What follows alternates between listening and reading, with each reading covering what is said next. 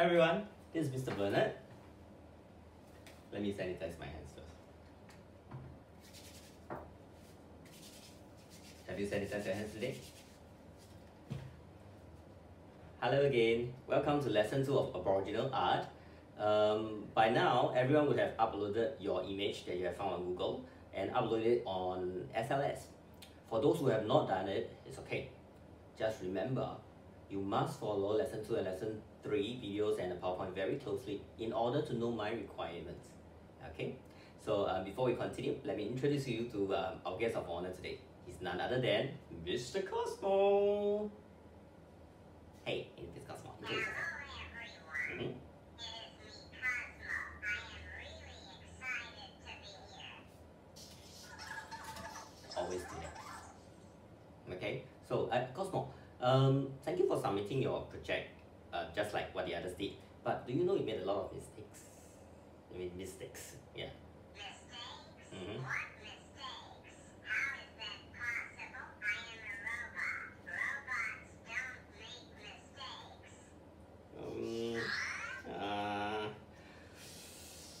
Well, you could probably be the first. Do you want to know the mistakes that you made? Okay. That's all? Alright, I'll share that with you, okay? So, the first mistake that you made is you submitted the final product when you are not supposed to. You are only supposed to upload the Google image on SLS. However, you submitted the whole product, and which does not actually meet the full requirements. So, and the second mistake that you made was you submitted them through email to me, but you should be submitting on SLS. Were you not listening in class? Huh? Or did you not see the video that I've made with all my heart and time? Tell you what, I will give you some tips on how to make your lesson and your artwork better. Do you want to know that? Okay. Please share with me some tips for my next assignment. You doesn't sound very happy. What are you doing? Go away. This cost me. Okay. Anyway, I'll let you know some of the tips, okay? It's always like that. So, when it comes to Aboriginal art, there's a lot of variations that you can make. What are variations? Let's look at some of them over here.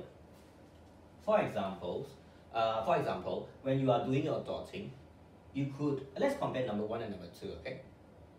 The picture in number 1 shows dots that are very closely dotted against each other, quite close. Do you see them? In a very neat way though. For picture 2, they are pretty far apart from each other. So we could actually adopt any one of them, or even a combination of them, having dots that are very closely dotted together or far apart.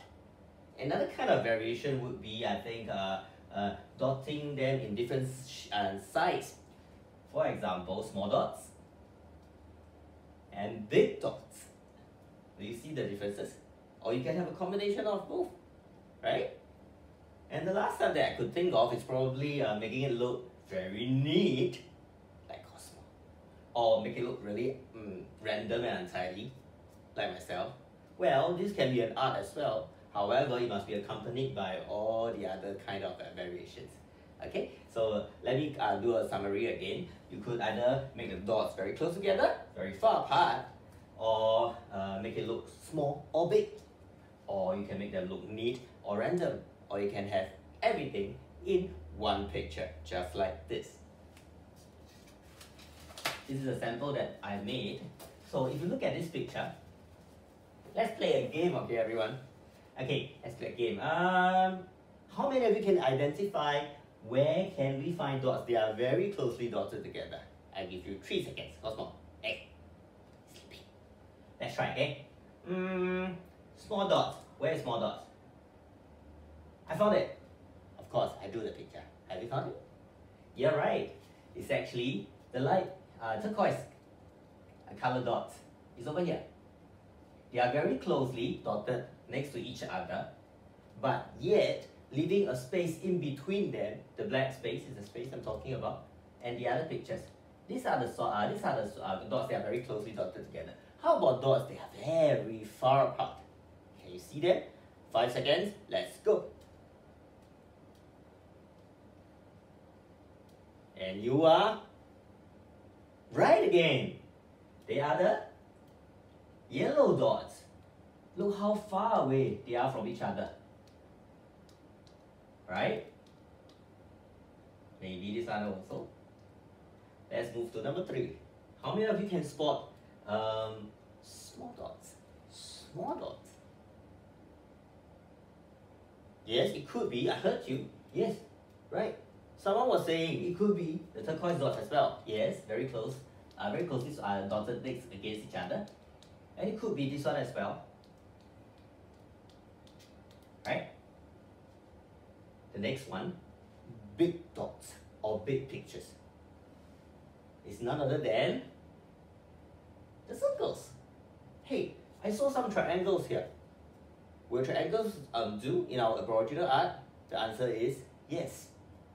You may adopt other shapes and size of any form as long as they have a space in between them and they complement the picture on the whole. So you need not only present your picture with dots. It may look a little bit, that one, yeah. So how about, let's find out the other kind of variation, okay? How about this one? The dots, they are very neatly dotted against each other. Let's see. I think, if you ask me, I think it would be everything. Probably this area, you see? There's a pattern, triangle, circle, triangle, circle, triangle, circle, triangle, circle. So in the Aboriginal art, we talk a lot about having patterns. So other than having a picture, for example, the bird and the flower here, you can also talk about the patterns that keep on repeating themselves. Okay, so let's talk about the randomness, messiness. Where's the messiness? It's everywhere. This could be the randomness, and this could be the randomness. Look at the dots here. They are not dotted according to any of the one mentioned above, but it's pretty random. However, I think it looks pretty good on the whole as a picture. And also at the end of the day, I have actually added some solid colors. Where are the solid colors? These are the solid colors. The flower, I did not dot them. I merely painted them with solid colors, full solid. You could also do that, for example, if you are painting a kangaroo. You could choose to paint the kangaroo in solid colors without dots, and the surrounding, the background, you can decorate it with patterns of dots. So as of here, I have gone through most of the variations that you could have done for your picture. So I hope the next assignment that you submit to me will be up to requirements, okay? Please listen to me and watch my video. Support. Okay, so Cosmo, do you understand what I'm saying so far? Hey, talking to you. Thank you for sharing some useful Okay. tips. I will apply them in my sketch for this week's assignment. All right. So I will. Okay. I will see you guys soon. Okay. Okay. Bye. Why are you always talking so slow and then always making so funny expression? Huh? Hey, talk to me, Hey. And also, previously I mentioned that we need to have a black background for our Aboriginal art. For example, we need to paint our household item black before we can do the dottings and design. I changed my mind. I think it would be easier for everyone to actually have the background painted in dark colors. So there's more choices. And also for those who really cannot find dark colors, I would allow you to have white as a background, and you can continue your drawing on that. And also, during this period, I understand how difficult it is for us to get hold of some of the materials, for example, acrylic paint. So I would also allow people to paint using markers, provided it will go up, it's able to stick on the material that you have chosen. Having said that, Mr. Bernard would really still suggest that you have a black or dark color background and use acrylic paint for your design.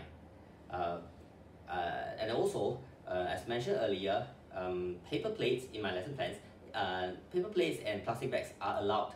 so you can actually draw on them if you cannot find anything.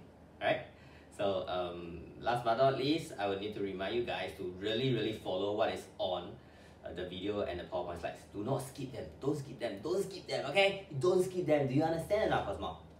Huh? Hello? There you go again, sleep. Are you sleeping? Hey, come on. He's really sleeping? Oh my gosh. Are you guys sleeping also? What? Did you even hear what I was saying? Hey, Cosmo. Hey. Okay, forget about him. Okay, I'll see you guys in the next lesson. Right? Good luck. Bye-bye.